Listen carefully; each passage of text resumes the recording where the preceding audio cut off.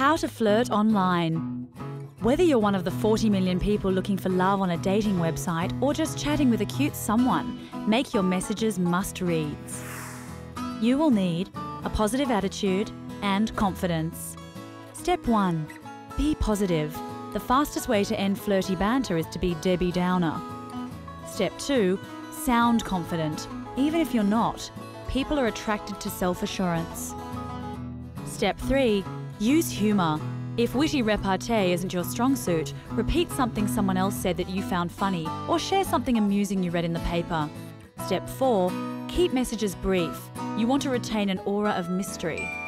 Ask lots of general questions like, if you could go anywhere, where would you go? People love to talk about themselves. Step 5. Avoid intense, soul-bearing discussions that might scare people off. Step 6. Be observant about the details in their profile and ask follow-up questions to things they mention in messages to you. It shows you're sincerely interested and not self-obsessed. Step 7. Dole out the compliments. Who doesn't want to hear nice things? If you saw them on a dating site, mention their impressive resume. If you met in person, gush about something they said or did, but be sincere.